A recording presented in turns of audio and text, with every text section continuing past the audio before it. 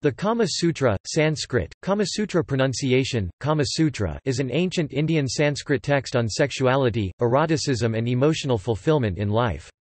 Attributed to Vatsyayana, the Kama Sutra is neither exclusively nor predominantly a sex manual on intercourse positions, but written as a guide to the art of living well, the nature of love, finding a life partner, maintaining one's love life, and other aspects pertaining to pleasure-oriented faculties of human life. Kama Sutra is the oldest surviving Hindu text on erotic love.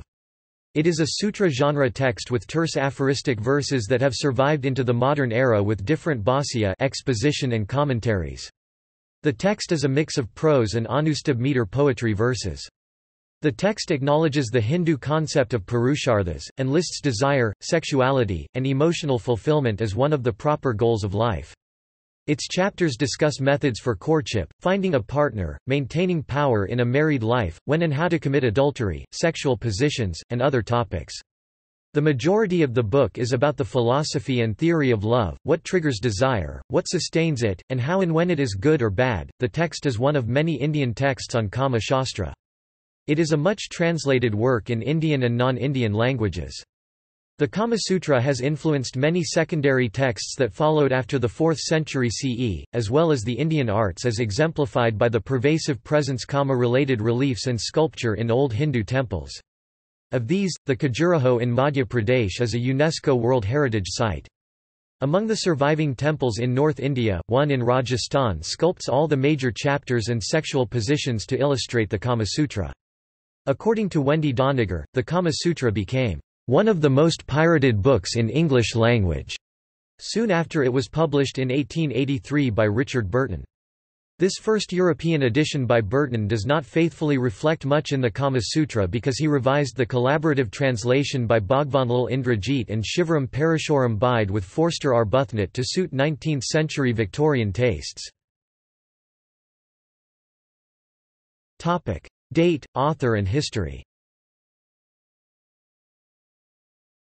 The original composition date or century for the Kama Sutra is unknown. Historians have variously placed it between 400 BCE and 300 CE. According to John Key, the Kama Sutra is a compendium that was collected into its present form in the 2nd century CE. In contrast, the Indologist Wendy Doniger, who has co-translated Kama Sutra and published many papers on related Hindu texts, the surviving version of the Kama Sutra must have been revised or composed after 225 CE because it mentions the Abhiras and the Andhras dynasties that did not co-rule major regions of ancient India before that year. The text makes no mention of the Gupta Empire, which ruled over major urban areas of ancient India, reshaping ancient Indian arts, Hindu culture and economy from the 4th century through the 6th century. For these reasons, she dates the Kama Sutra to the second half of the 3rd century CE. The place of its composition is also unclear. The likely candidates are urban centers of north or northwest ancient India, alternatively in the eastern urban Pataliputra, now Patna. Vatsyayana Malanaga is its widely accepted author because his name is embedded in the colophon verse, but little is known about him. Vatsyayana states that he wrote the text after much meditation. In the preface, Vatsyayana acknowledges that he is distilling many ancient texts, but these have not survived. He cites the work of others he calls teachers and scholars, and the longer texts by Adalaki, Babravya, Dadaka, Savarnanabha, Gotakamuka, Ganardiya, Gonikaputra, Karayana, and Kukumara. Background. The Hindu tradition has the concept of the Purusharthas, which outlines 4 main goals of life. It holds that every human being has 4 proper goals that are necessary and sufficient for a fulfilling and happy life. Dharma signifies behaviors that are considered to be in accord with RTA, the order that makes life and universe possible, and includes duties, rights, laws, conduct, virtues and right way of living.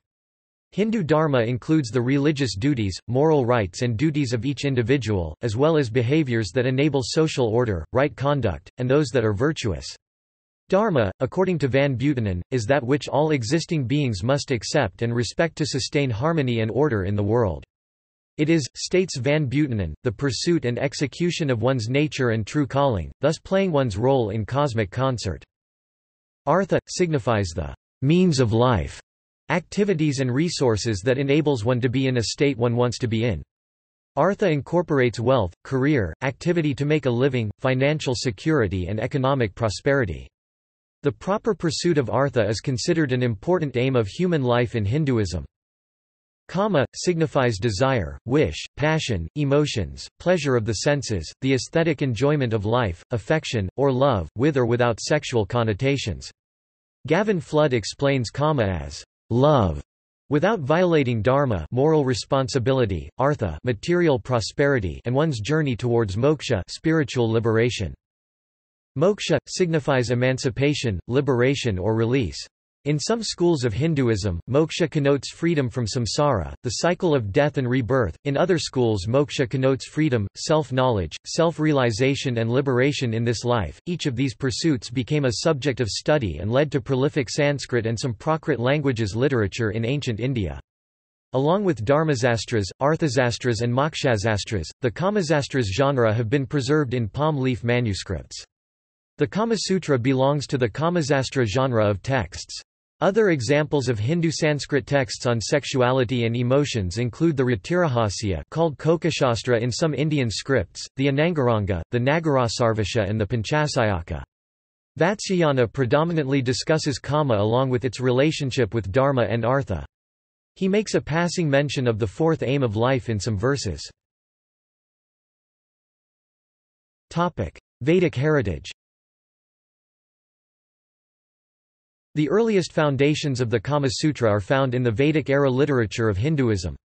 Vatsyayana acknowledges this heritage in verse 1.1.9 of the text where he names Shvetaketu Adilakhi as the first human author of the Kama Sutra.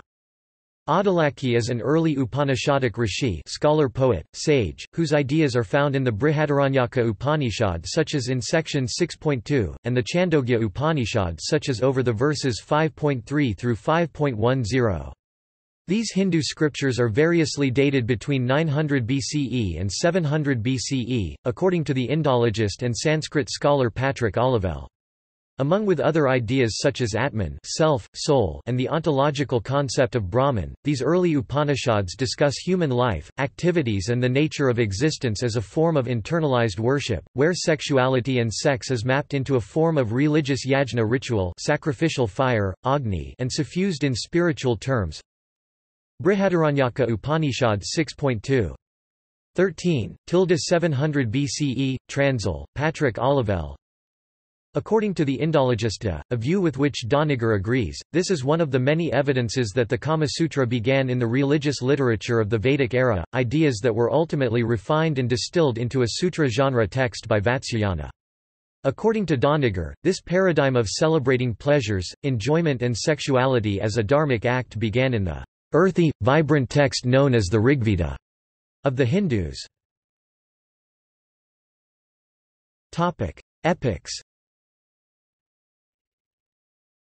Human relationships, sex and emotional fulfillment are a significant part of the post-Vedic Sanskrit literature such as the major Hindu epics, the Mahabharata and the Ramayana. The ancient Indian view has been, states Johann Meyer, that love and sex are a delightful necessity. Though she is reserved and selective, a woman stands in very great need of sarada, amorous or sexual pleasure, and the woman has a far stronger erotic disposition, her delight as the sexual act is greater than a man's.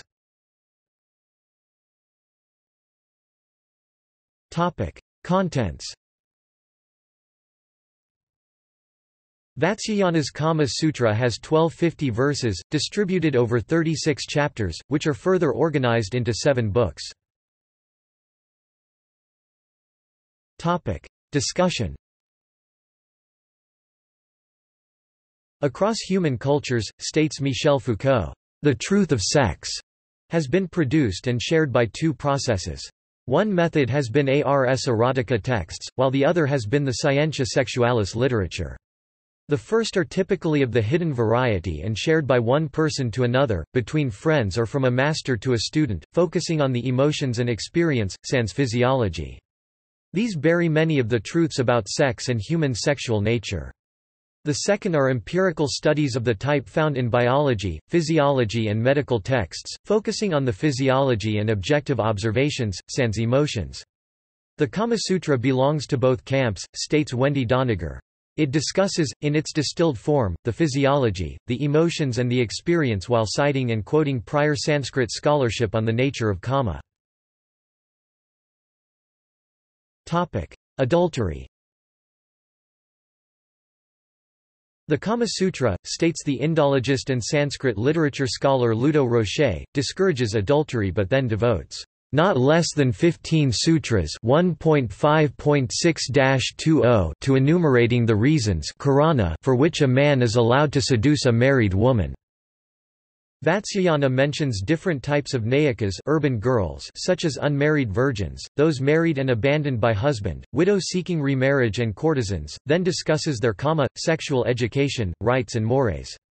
In childhood, Vatsyayana says, a person should learn how to make a living, youth is the time for pleasure, and as years pass, one should concentrate on living virtuously and hope to escape the cycle of rebirth.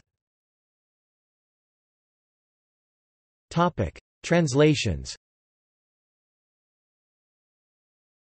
The first English translation of the Kama Sutra was privately printed in 1883 by the Orientalist Sir Richard Francis Burton.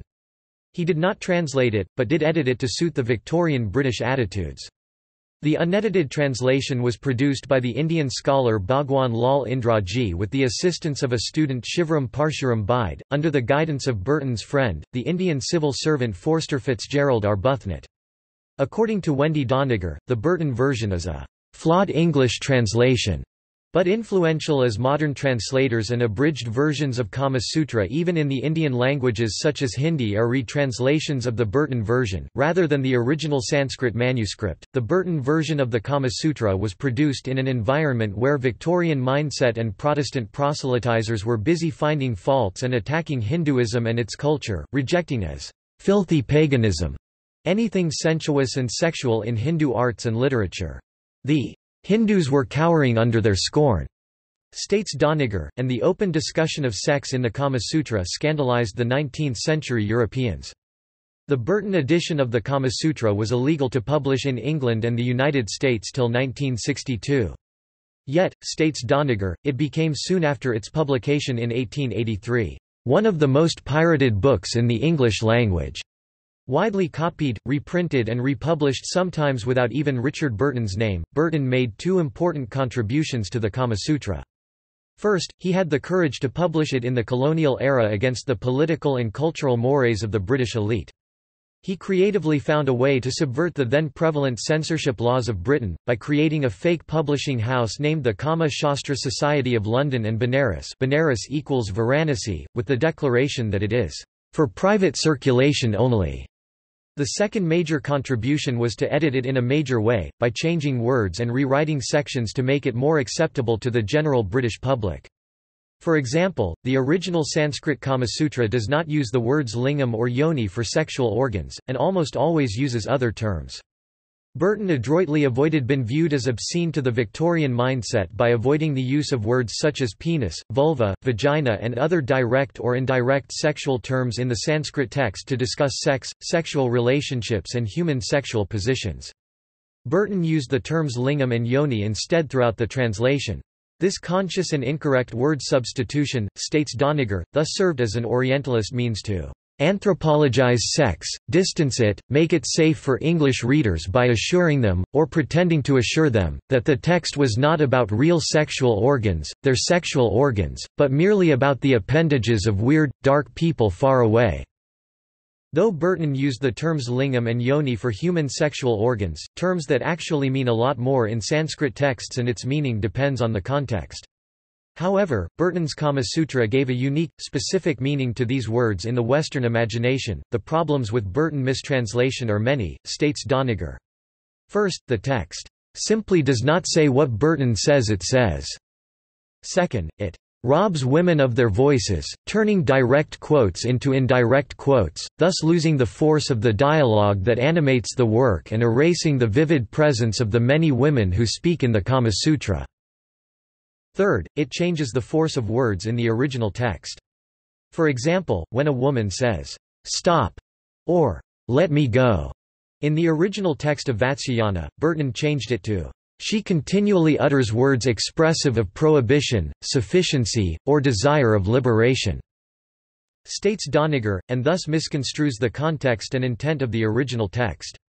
Similarly, while the original Kama Sutra acknowledges that women have strong privileges, Burton erased these passages and thus eroded women's agency in ancient India in the typical Orientalist manner that dehumanized the Indian culture. Other translations include those by Alain Danielou, The Complete Kama Sutra in 1994. This translation, originally into French, and thence into English, featured the original text attributed to Vatsyayana, along with a medieval and a modern commentary. Unlike the 1883 version, Danielou's new translation preserves the numbered verse divisions of the original, and does not incorporate notes in the text. He includes English translations of two important commentaries, one by Jayamangala commentary, and a more modern commentary by Devadatta Shastri, as endnotes. A translation by Indra Sinha was published in 1980. In the early 1990s, its chapter on sexual positions began circulating on the Internet as an independent text and today is often assumed to be the whole of the Kama Sutra. In popular culture, Kama Sutra, A Tale of Love, Tales of the Kama Sutra, The Perfumed Garden, Tales of the Kama Sutra 2, Monsoon Kama Sutra 3D. See also Notes, References, Bibliography. Apte, Vaman Shivram 1965. The Practical Sanskrit Dictionary, 4th revised and enlarged ed. Delhi, Motilal Banarsidass Publishers. ISBN 81-208-0567-4. Avari, Berhor 2007. India, The Ancient Past. London, Routledge. ISBN 978-0-415-35616-9. Danielou, Alain 1993. The Complete Kama Sutra, the first unabridged modern translation of the classic Indian text. Inner Traditions. ISBN 0-89281-525-6. Wendy Doniger, Sudhir Kakar 2002. Kama Sutra. Oxford World's Classics. Oxford University Press. ISBN 0-19-283982-9. Haxer, A. N. D., Farv, Malika 2011. Kama Sutra. Penguin. ISBN 978-110165-1-070. Flood, Gavin 1996. An Introduction to Hinduism. Cambridge, Cambridge University Press. ISBN 0-521-43878-0. Flood, Gavin, ed. 2003. The Blackwell Companion to Hinduism. Malden, M.A., Blackwell Publishing Limited. ISBN 1-4051-3251-5. Hopkins, Thomas J. 1971. The Hindu Religious Tradition. Cambridge, Dickinson Publishing Company, Inc. Key, John 2000. India, A History. New York, Grove Press. ISBN 0-8021-3797-0. McConaughey, James 2007. The Book of Love, In Search of the Kama Sutra. London, Atlantic Books. ISBN 978-1-84354-373-2. Sinha, Indra 1999. The Cybergypsies. New York, Viking. ISBN 0-600-34158-5.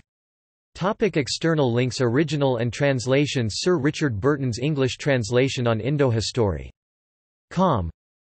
The Kama Sutra public domain audiobook at LibriVox. The Kama Sutra in the original Sanskrit provided by the Titus Project. Kama Sutra at Project Gutenberg